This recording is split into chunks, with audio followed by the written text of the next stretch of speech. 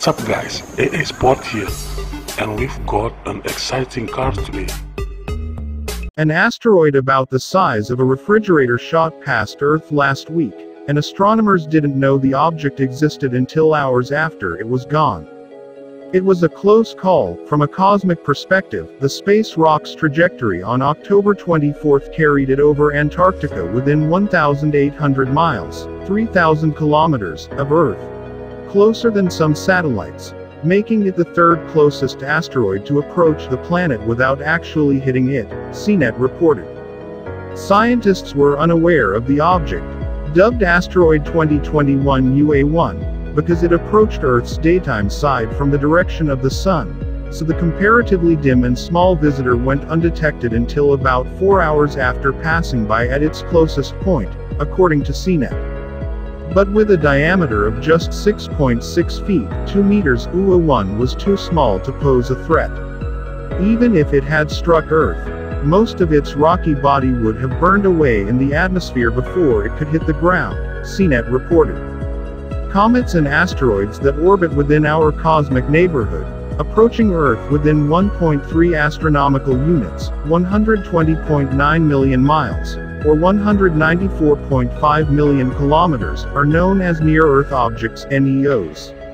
According to NASA's Center for Near-Earth Object Studies, CNEOS, NASA uses telescopes on the ground and in space to find and monitor NEOs, to track their orbits and identify their size, shape and composition, and to pinpoint potentially hazardous objects, managing these efforts through the agency's Planetary Defense Coordination Office. For an object to be considered dangerous, it has to measure at least 460 feet, 140 meters, in diameter, NASA says. UA the first of may not have been big enough to threaten the planet, but what about bigger asteroids that might be headed our way?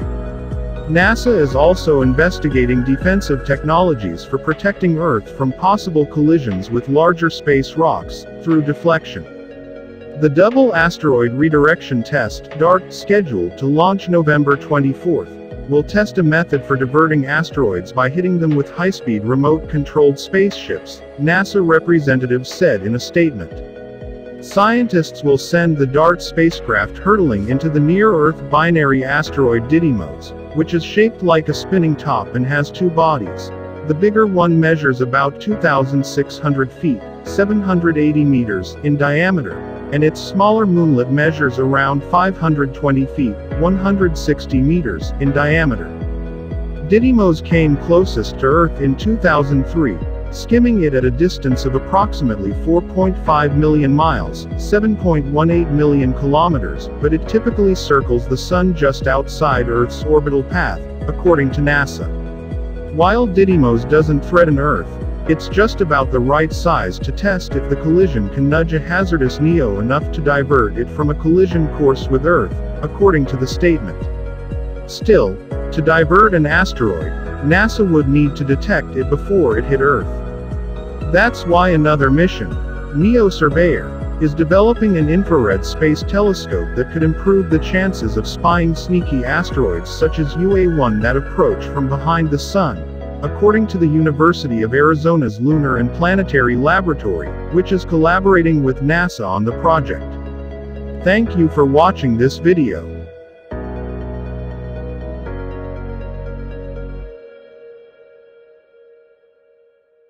What's up guys, AA Sport here, and we've got an exciting car today.